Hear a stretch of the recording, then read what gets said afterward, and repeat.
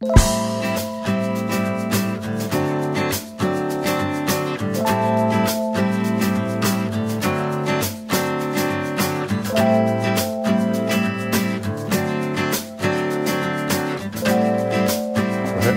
is the Magnum drive, and when you spin the front shaft, it spins this internal spline, which connects to here and spins the input shaft of the NP205.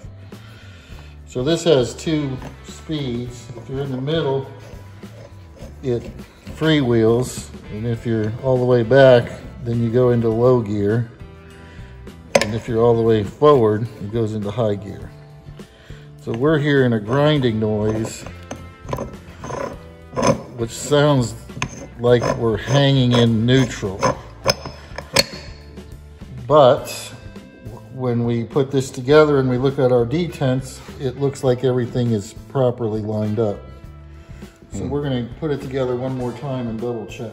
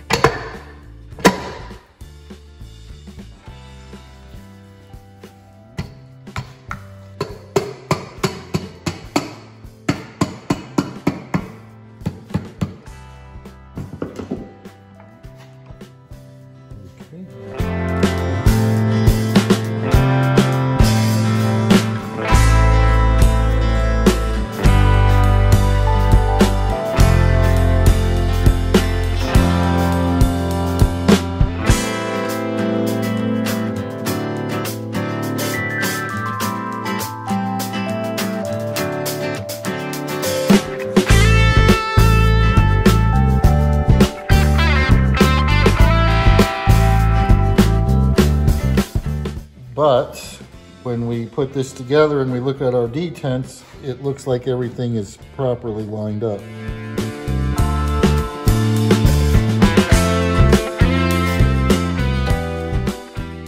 Do it again.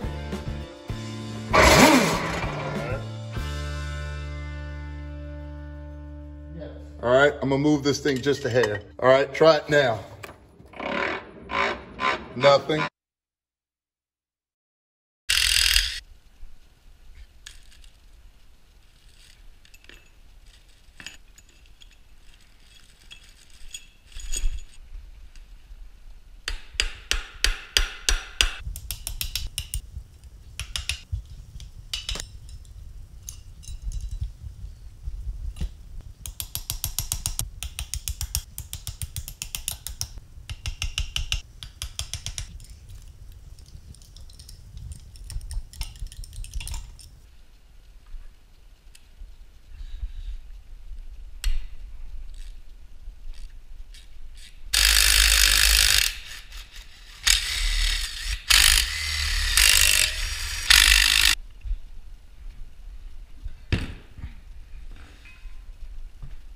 Should I put it back together? I want to put it together tonight.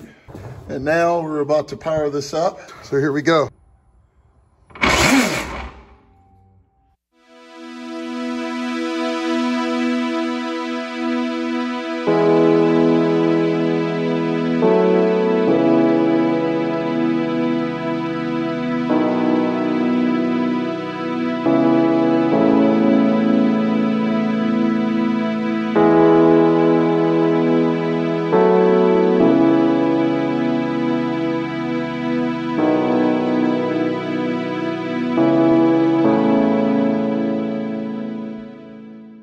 Hey folks, so after a very long night and morning, we had to remove the motor and transfer case from the truck because we heard some grinding and we're not sure where it's coming from. We thought it was this clutch ring that goes between the high and the low gear. I guess that's the high gear up front, this is the low in the rear.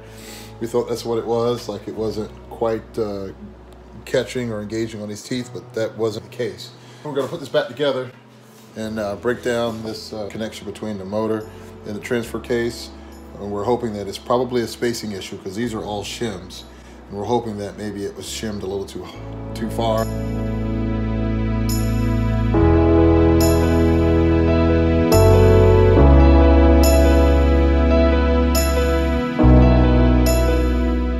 So inside this shaft is a seal. What I want to do is I want to make sure that this end doesn't hit that seal when this is all the way in. So I'm going to get a locking collar that goes on here so that the front edge of the locking collar will hit the front edge of this and prevent it from going in too deep. I'm going to bolt this to here. I'm going to bolt the plate on here and put the shaft on this side and determine exactly where this stops in relation to this. So one day, Bill and I were at the shop, and we've got them taking apart the Tesla motor and the transfer case. They're sitting on the table. We've broken out micrometers and computers, and we're sending emails, making phone calls. We're doing math. We're bouncing ideas back and forth with each other of why these two parts can't play in the sandbox together. In walks one of Bill's friends. He came to pay us a visit. His name's Gerald Swanson. Picture one of those seasoned, if you will, mechanics that could listen to your car run for 10 seconds and be like, oh, that's your problem there. You need a MAV sensor. He's seen cars go from carburetor to fuel injection. Seen a few more sunsets than Bill and I. The guy knows what he's doing. We're telling him, you know, hey man, this thing's got us stumped. We've tried everything we can, and every time we hit the throttle, it makes one of those noises like, woo! You know, we know that some gears are pretty much rubbing or stripping, but we've test fit everything. We've press fit everything. We've sent things back to the manufacturer. No one could figure this out. So while we're talking, Gerald is looking at the table, right? He's looking at the parts out on the table. Now we're going to pretend for demonstration purposes that we're at the shop, but we're not. We're in my basement in my hobby lobby. This isn't Tesla parts. This is an old CVT Jayco transmission that I've taken apart that I'm rebuilding. Daryl looks at the table while we're talking, and he goes, well, that's your problem right there. So Bill and I are like, where? He goes, right there. That's a GM input shaft, isn't it? And we go, well, we're not sure, but, you know, so what if it is? And then he goes, well, it's a forged output shaft, isn't it? We go, well, it is the original one out of the truck, you know, and we did modify the other end so that it could slide over the Tesla spline and then go into the input shaft, which is attached to the Magnum Drum on the transfer case. And he goes, yeah, most likely that's your problem. And so Bill and I are scratching our heads. We're like, well, how could it be a problem? What if it is GM and what if it is Ford? I mean, he goes, well, GM's 32 teeth, and that year Ford that you have is 31 teeth. And we go, well, if one's 32 teeth and one's 31 teeth, it wouldn't match up. It wouldn't even fit. He goes, well, if it wore out, it would. So Bill and I are like, can't be wore out because, you know, it's a very snug fit. And that's when Gerald goes, well, you think it's a snug fit till you put a load on it. But the thing is, we haven't even put a load on it. It's been up in the air. He goes, well, if you say that Tesla motor there has got instant torque, then the second you hit that throttle, it's going to start spinning faster than that input shaft is going to want to spin. And then that's your load right there. Put the spline inside the input shaft and put some resistance on that. Grab your pair of vice grips and try and spin that shaft and see what happens. We put it on the table. And that's when this happened. All right, so on this side, you're putting a block in with a bolt, suspending it to keep it from spinning, the output shaft from spinning. And then you're gonna spin the input shaft. Look at that. That's it. So what happened was this female spline was wore out enough that the 31 spline would fit into it, and it felt like a snug fit. But it actually wasn't. It's actually a 32 spline, so this will not fit in a 32 spline that's not wore out, because there's only 10 thousandths difference between the outside diameter of this and the outside diameter of a Chevy spline. So if these were not wore out, this would not fit in it.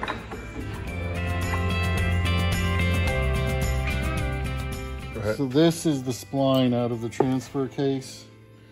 This is the spline that we were using. You see that it fits in. The GM spline fits in. But this is a GM yoke. You can see that it goes in there. And the Ford. But the Ford will not. I'm not going because it's not worn out. Yeah, like this these one is splines are worn out, which allows the 31 spline Ford to fit in it. Appears to fit in it. Yeah, but it won't go in one that's not wore out. Gotcha. So what we're doing is replacing this part, and then we're going to make a new shaft with the correct 32 spline Chevrolet, so that it fit. We can see that this has too much. Yeah, you can hear the play in it because the spline teeth are worn out on the Yeah. inside, the female end. See how I can wiggle it back and forth? Yeah. Okay. On this one you cannot. There's no play in it. Gotcha. So the reason we can't reuse this is because it's got too much play in it and it'll slap when the motor runs. Pretty interesting, huh?